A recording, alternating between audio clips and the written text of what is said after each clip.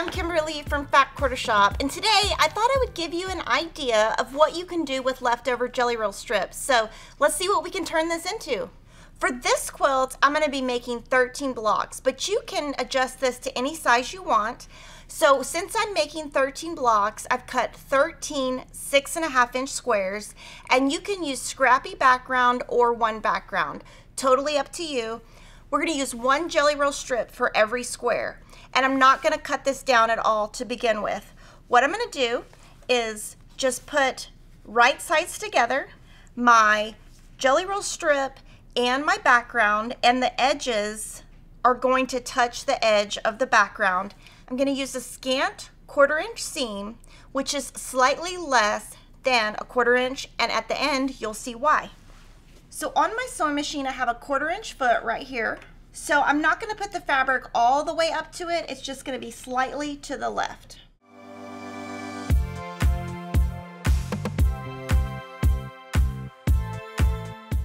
Now I've added it to one side. I'll just cut this, go to the other side, and add more. So this one is great because you don't really have to do any cutting until you're totally done. And again, the other side, Scant 1/4 inch.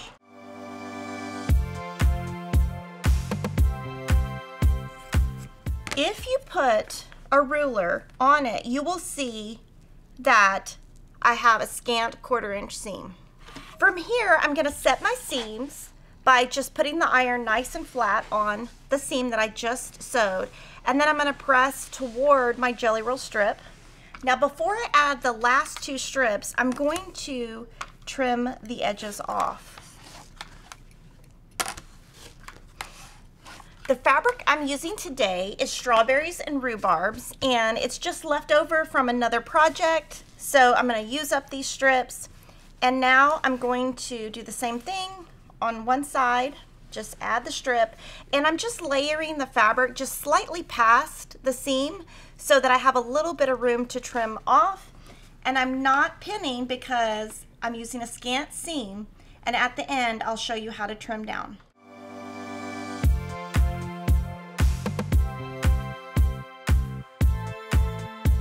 Cut that off and then add the last one.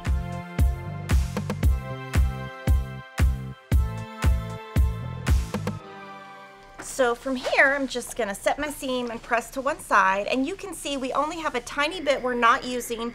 You can actually cut 2.5-inch squares from the leftover. You can probably only get one, but you could cut this 2.5-inch square and just put it in your scrap bin.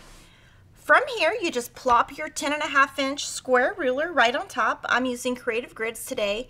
I don't even, you could line this up if you want, but on this one, it's just scrappy, and I really don't do that, and I just cut all four sides.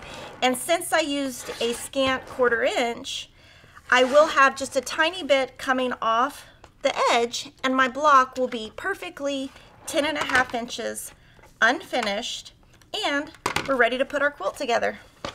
So I thought it'd be kind of fun to show you making this whole quilt at my house. And what I do is I like to starch my Jelly Rolls.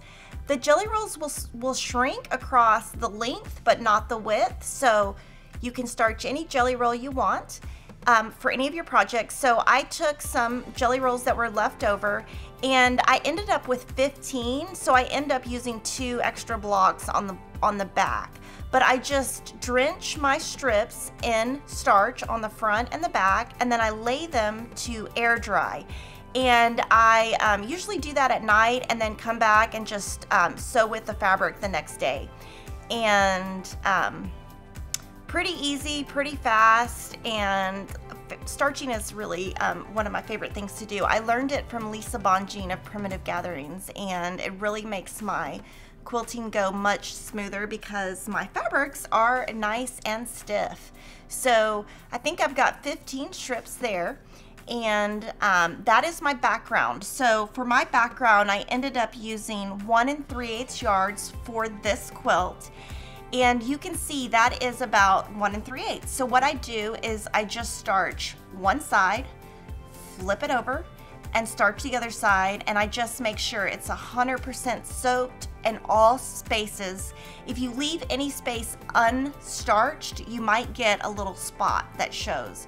So I just try to go over every little area, make sure there's no holes missing, and then I'm gonna let that dry. But doing the background starching does take quite a bit of time, and usually takes more than one can.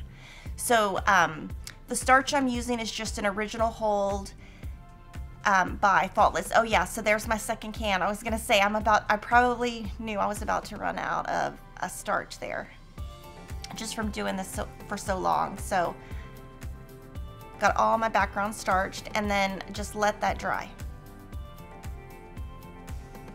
And I guess I am kind of right there. I'm gonna starch my binding also, but there I make sure that my background is kind of laying flat. Anything you lay that's like really bent or crooked is gonna leave a crease. And then there I am starching my binding, and then now I'm gonna starch my backing. So this is starching my backing, and I bet I go to another can pretty soon. So you'll see that I am doing all the pieces of the quilt at one time. So everything I'm gonna need for the front, the binding, and the backing, and I do that so that it's all dry at one time, and when I have time to quilt, I can just start and stop and do the entire quilt all at once. And you can see how drenched the backing gets, and there's that little white fabric that I have underneath, and that gets really crusty, and so I'll have to change that every couple of months, but I put that on top of my ironing board cover so my ironing board cover doesn't just get totally ruined. And I just use, you know, just like a cheaper cotton for that. Yep, and see, I'm laying that to dry so that it doesn't get ruined. And then this is the next day. So this is me ironing the Jelly Roll strips nice and flat before I use them and put them in my block. And just kind of count them, and just if you iron right on top of each other, it's just gonna get that heat going all the way through and just gets the bottom ones even flatter.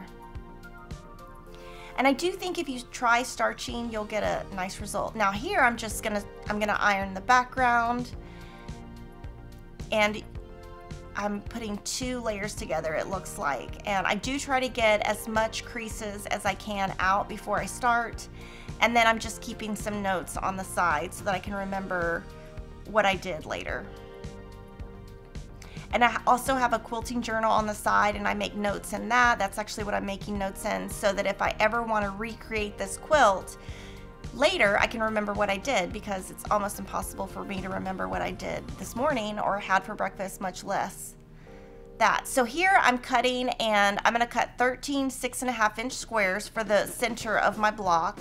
And from that, what I do, you'll see I'm flipping fabric up and down, and I'm doing that because it's a background fabric, and I want to make sure when I get to the sewing machine that my fabrics are right side up. So just flip your fabrics all right side up, and actually I think I have a total of 16 cut there.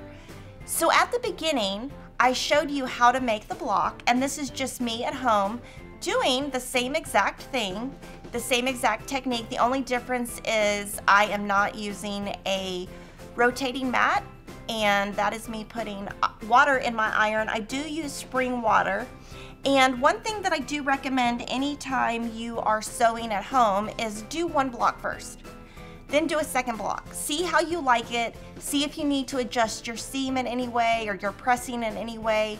Do a couple blocks, get used to it, and then get your technique down before you do all of your blocks. And you'll see that that is what I am about to do, is do a couple of blocks, and then you'll see I start mass making the blocks. But I just do get my rhythm down on the first couple of blocks, and I do press them. And then after I press them, I did end up using clappers, which are wooden pieces right there. And I use those clappers just to keep my seams nice and flat. And I do that in between the blocks so that when I come back, they're nice and flat. So on this quilt, I ended up having a lot of background of one fabric. So I used that in the center of my block. But since we're using scraps of jelly rolls, you could just use scraps of different low volumes or different backgrounds that you have left over and make it even scrappier than I did. Okay. So here what I'm doing is I am pressing my seams flat, and you see I'm pressing them and then throwing them on my table, and I'm gonna come back and cut all of them at one time. And so I have got the rhythm down on my blocks, and I'm basically mass producing at this point, meaning ironing all at once, cutting all at once, and then I'm gonna add those last strips all at once. And you can see I must have been to Starbucks that day because I am drinking my favorite iced tea. So I do try to be very efficient, and I wish I could really cut and sew this fast, but I do try to be efficient with my time, and by doing all of the same step repetitively together will really help you with time. So here what I'm doing is I'm laying out the blocks on the floor, and you're gonna notice that I rotate my blocks so that my seams do not touch, and I don't have to worry about the fact that my blocks are all pressed the same direction. And when I lay out my blocks, I do kind of move them around and look at color placement. And that's this part of my favorite part, is when I finish and have all my blocks laid on the floor. And you can see I'm still using my clapper. I'm using several of them at one time, and kind of mass ironing, mass cutting all at one time, putting them under the clapper, and then I'll start laying them out on the floor. And I don't know if you can see, but my dog is kind of in the side. He's kind of on the side in his little bed.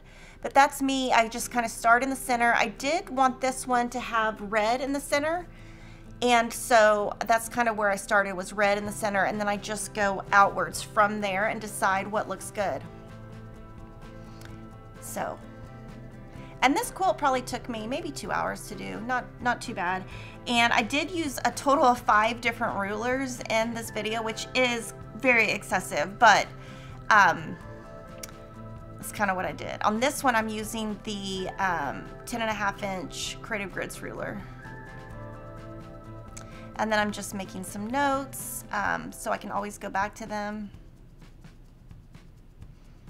And I have that brown kind of on the side, and that's because the red at the top has that same print, and I wanted to pay attention to not having, there are some Hawaiian floral prints in this leftover strip that are pretty strong, and I wanted to keep those away from each other in the final quilt. And I ended up with 2 extra blocks. So with that, I'm gonna end up putting some on the back also. So I kind of figure out when I'm laying this out which ones don't look the best on the front, and then I end up putting those on the back, and it just gives me more color options. So I just kind of move everything, and then you see how I'm rotating the blocks, and you'll see that when you move them, you'll have one straight line and then one side of the block with seams, so you don't have to worry about them lining up or anything. And that's why I was able to press to one side, because I don't have to worry about the points.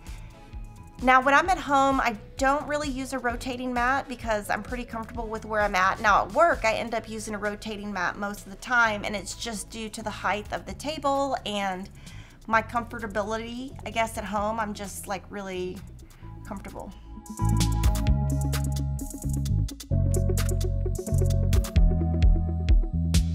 So from here, what I'm going to do is cut 2 16.5 inch squares of my background, cut it on the diagonal twice, and those are your setting triangles that go on the outside. Then I'm going to cut 2 9 inch squares, cut on the diagonal once,